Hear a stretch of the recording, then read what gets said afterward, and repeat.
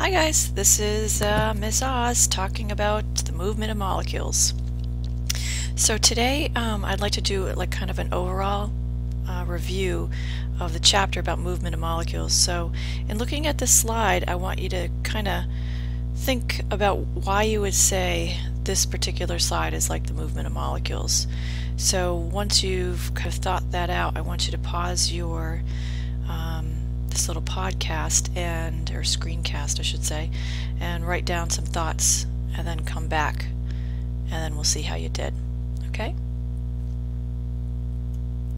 So one of the things that I'm hoping that you got is that this one doesn't require energy and this one does require energy. So why this is like the movement of molecules is this one would be passive going down a slide and this one would be active going up a slide. And so here we have this. So if you think about it, we're going from high concentration to low concentration here, and this doesn't require energy.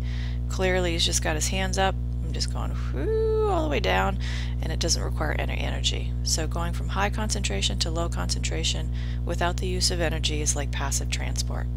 And on the other hand, if you start low and move your way up, you're going from low concentration to high concentration, and just like climbing stairs, going up a ladder is considered like active transport. So that's kind of a one way to start thinking about how we would break those processes down. So if you were going to describe this particular box with concentrated particles here and moving to this, how would you describe that? So again, take your time, pause the program, and I want you to write down your thoughts about what kind of transport that would actually be and why. So the questions you want to ask yourself is energy used to move this product? Are we using a transport protein, and how are the particles moving? Those are the three questions that you should always ask yourself in trying to figure out how a molecule is moving. So if we answer this question, is energy being used? There's no picture here of ATP or any use of energy, so we know that it must be passive, but we just don't know what type of passive it is. So we need to look and see if there's a transport protein. If there's no transport protein being used, it would be just simple diffusion. If we use a transport protein, that would be an example of facilitated diffusion. And then just one more thing related to the energy being used. Are we going from a high concentration moving out to where there's low concentrations? And yes, we are doing that. So again, that would be passive.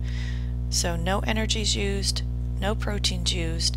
The molecules are moving from high to low, and because of that, we would say that that would be simple diffusion.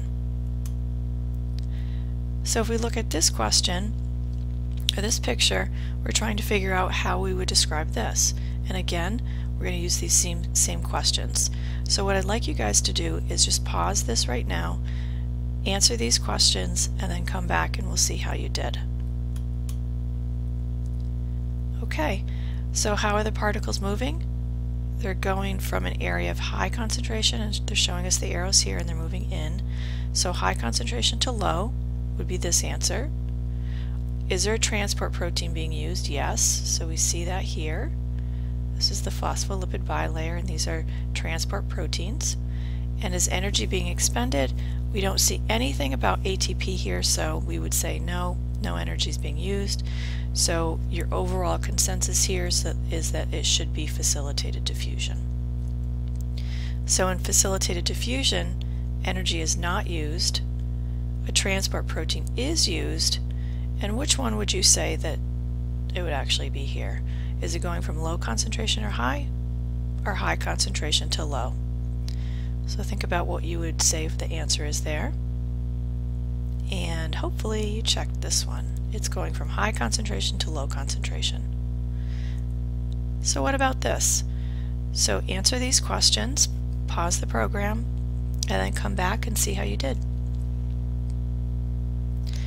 So the molecules are moving from a low concentration to a high concentration.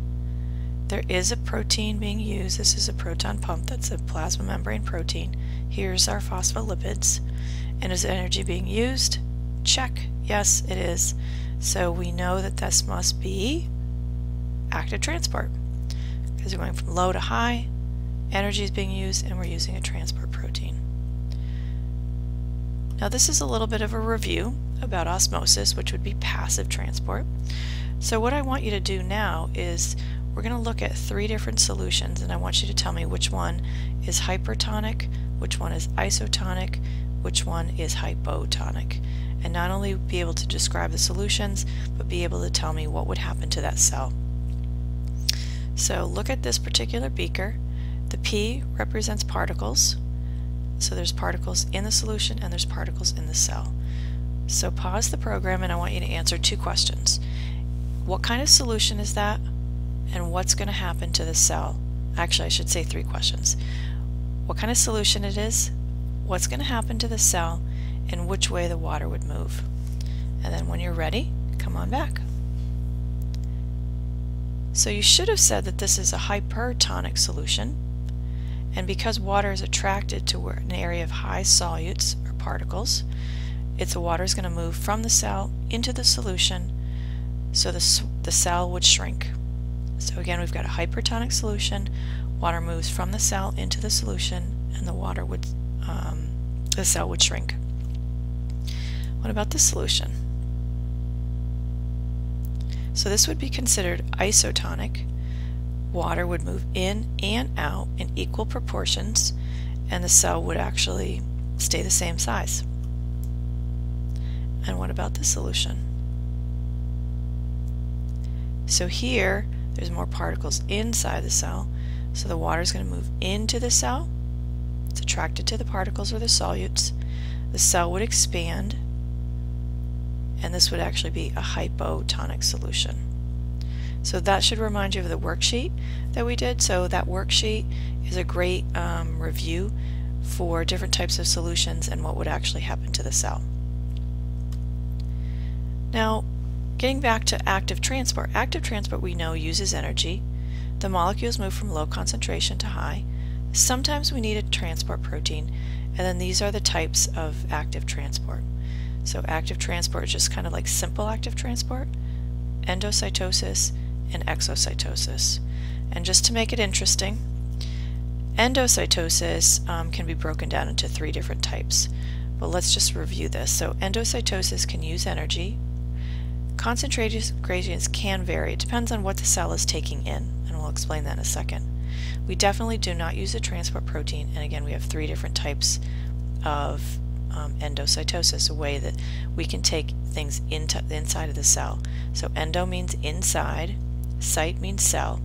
So if you're really trying to figure out, because people can confuse endo and exo, use your prefixes to help you. Endocytosis, inside, so we're bringing something inside the cell. Okay, pinocytosis uses energy. The concentration gradients again vary. We don't need any transport protein, and it aids the cell in bringing in liquids. And so this is a picture, but what I'd like you guys to do is actually click on this link and actually watch this process. Actually, you can cut and paste it, actually occurring. Okay, so that'll actually be a little animation where you can watch pinocytosis. So pause the program, cut and paste that link into your browser, and watch the animation. This is a picture of pinocytosis, so we're taking actually some liquid into the cell, and that's the link for that. Receptor-mediated endocytosis. So here again we use energy. Concentration gradients can vary. We don't need a transport protein. And the reason why cells actually do this is to take in very, very specific things. So here's an example of a cell, and these things that look like Ys are receptor proteins that are embedded in the plasma membrane. So these particular molecules will actually be able to link up with this particular receptor, and then this will dimple in, and then you'll have a vesicle, they call it a coated pit, of bringing that particular molecule in. So again, if you guys could take this particular link, cut and paste that into your browser, and you can watch actually receptor-mediated endocytosis occurring. Okay? And then once you're finished doing that, come on back. Phagocytosis is almost, if you want to literally translate it, it's cell eating. So phago means eat and cyte means cell. SIS actually means the process of. So it's the process of cell eating. We need energy for it. Concentration gradients can vary. We don't need a transport protein.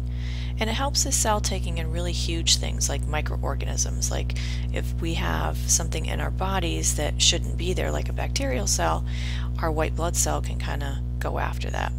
So here's my little go white blood cells. We have to love our white blood cells.